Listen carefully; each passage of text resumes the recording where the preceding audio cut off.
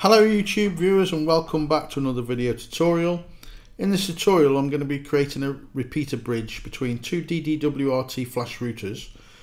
Basically what that means is we're going to have a router downstairs, which is the original one at the moment running a VPN, and then we're going to have an additional router for the upstairs to expand the Wi-Fi, and it's going to connect to the downstairs router wirelessly. Basically it's not having an Ethernet connection between the two. So first of all we're just going to need to open your original router. So we're going to call it router 1 or downstairs router, and that's the original one that's actually running at the moment.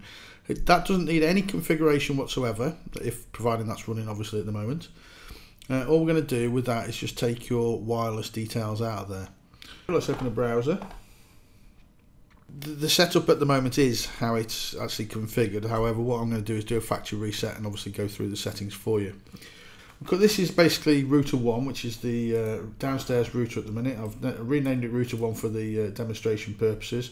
It's running a VPN with NordVPN, so if you click status, obviously you can see the VPN's connected. So we just basically need to open the wireless settings. What I will say is I tested two routers with earlier firmware, and after it worked fine until after you rebooted router 2, which was the basically it wouldn't reconnect. It was like the DHCP server wasn't giving it an IP. So I updated to the latest firmware, which has only been out for 2 days by Kong at DD-WRT.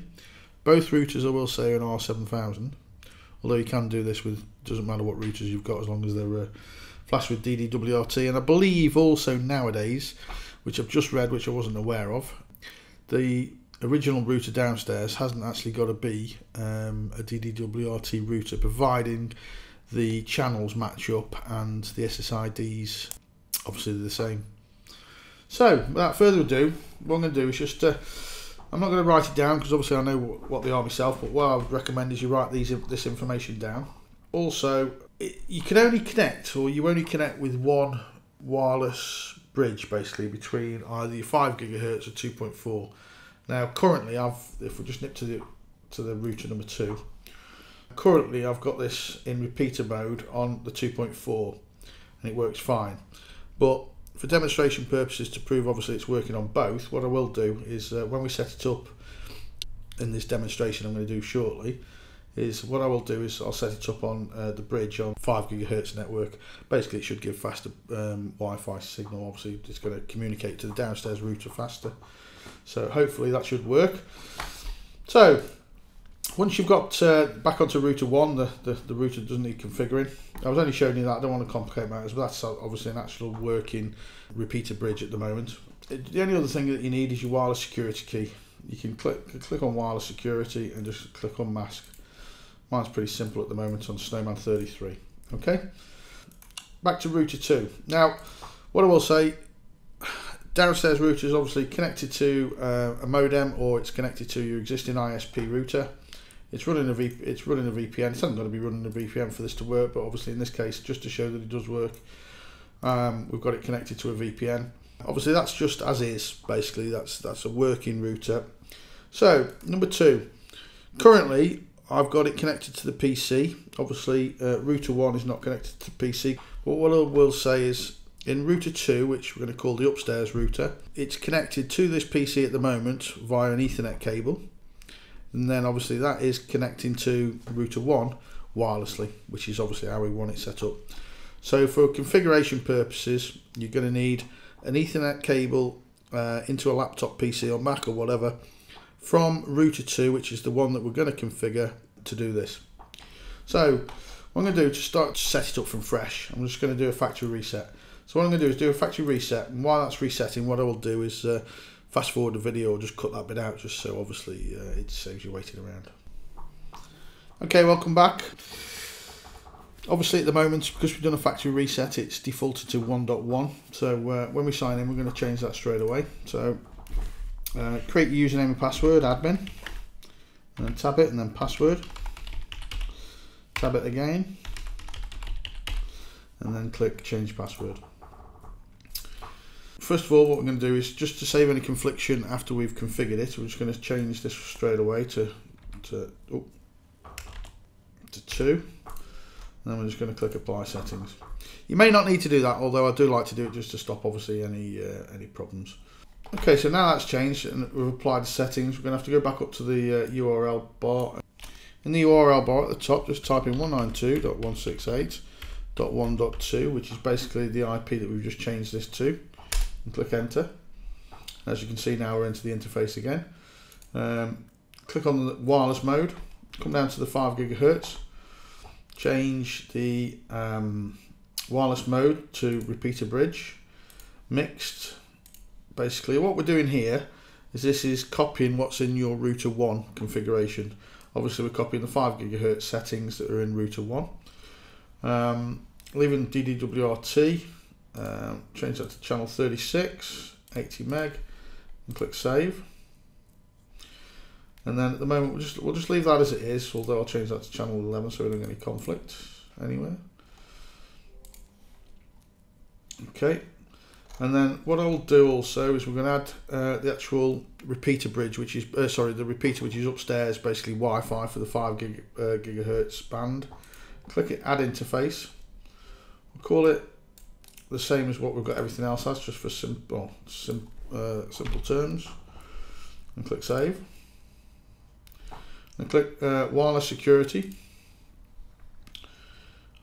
Click unmask, unmask. WPA2. Waited till I've done that, to be honest with it. So snowman, 33. Copy that. Change that. We'll change that. So basically we've got them all the same path. Click save to that. Now we don't want to apply the settings at the minute. Come over to security. Now what I would say is just disable all them apart from filter, multicast should I say, and click is it save and then disable. Okay, so basically disable them all, and then just you have to click back on filter multicast. Okay. So that's the wireless side set up. Okay, let's just double check everything. We haven't touched this really. This is I'll tell you what we'll do. We'll put onto N and G, although it's just basically because I've got nothing wireless that's less than N. You may not want to change that. I mean, there's lots of other settings we can change as well, but we aren't going to get into that in a minute. So we'll apply. Let's save that.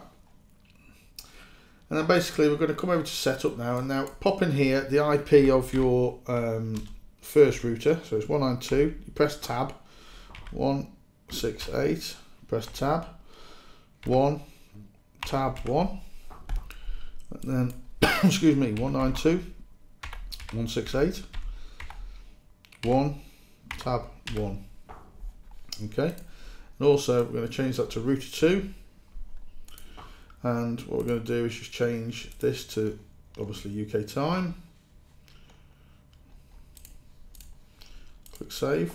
Now before we apply the settings, as you can see, we're going to have no internet at the minute, because obviously it's not connected to the WAN, and at the moment we haven't pushed the settings for the router. So let's just double check everything. So it's not going to conflict because we did change the IP originally. These are the IPs obviously of the main router, which is router 1 downstairs. The wireless connection, we're going to connect to downstairs with the repeater bridge on the 5 gigahertz network this time, not the 2.4. We've set up the wireless ID, which is basically a virtual interface for upstairs. So that's going to push the 5 gigahertz upstairs. And this will be your 2.4 upstairs. Security key we've obviously set up. We've set the firewall. So really we're ready to apply settings. Now while that's just applying, what I'll do is if I can go down to here and type in command. And bring a command prompt up. I'm going to ping, although it's already working because I know my cameras have just come on, ping .8.8.8. We're going to get a reply back because obviously I know it's already working. So now if we come across to the internet, Obviously that you could refresh that or just open another browser. Type in news, and obviously you can see that's working. Now let's just check the IP to make sure that it's going through the VPN, and there's the VPN IP. So guys, that's how you do it. It's as simple as and as easy as that. Any problems? Now what I would say just before I go is just be aware, guys, if it's not working, I would recommend just updating your DD-WRT build, because I had a problem, as I say earlier. It worked fine until I did a reboot on Router 2. If you like the video, please give me the thumbs up, and obviously if you like, subscribe to the channel, it'd be much appreciated. And hopefully catch you in the next one. Thanks for watching.